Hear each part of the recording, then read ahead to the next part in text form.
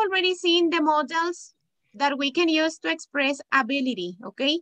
Now we are going to see which modals we can use for obligation or prohibition, okay? We have here the modals must, have to, don't have to, didn't have to, will have to, and won't have to, okay? Must is used in present. For example, I must speak English with my teacher. I have the obligation to speak in English with my teacher in the English classes, okay? Have to, don't have to, they are used in present. I have to speak in English with my teacher. Now, how can we write a sentence with don't have to? So I don't have the obligation. I'm not obligated to speak in English with my teacher. Now, we have to or didn't have to. They are used in past. For example, I had to speak in English yesterday at the restaurant. Now, how can we write a sentence we didn't have to? Let's write the same sentence, but we didn't have to. I didn't have to speak in English yesterday at the restaurant. Okay. And will have to or won't have to are used in future. For example, I will have to speak in front of the class tomorrow. I won't have to speak in front of the class tomorrow. Well, now the models that we can use for prohibition are mustn't, I'm allowed to, is allowed to, and are allowed to. We can also use I'm not able to, isn't able to, aren't able to. I think there is a mistake in this one. Yes, there is a mistake.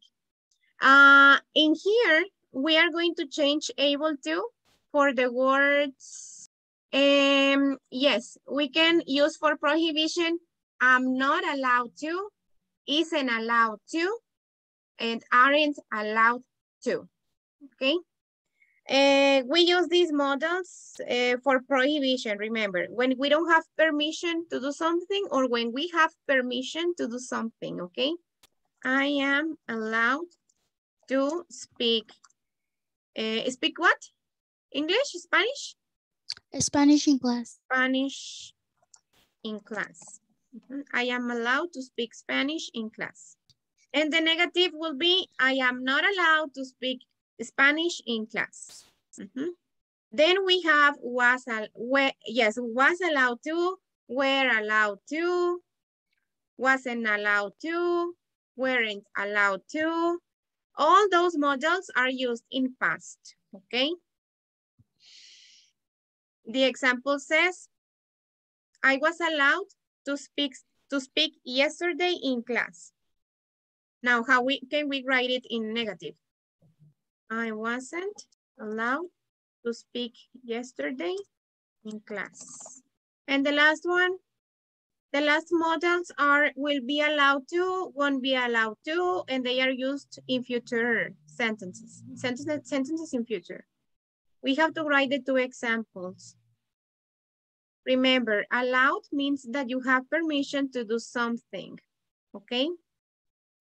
And if you say, I'm not allowed, or she isn't allowed, or I wasn't allowed, they weren't allowed, with the negative, it means that you don't have permission to do something, okay? It's the opposite. So how can we write a sentence in here?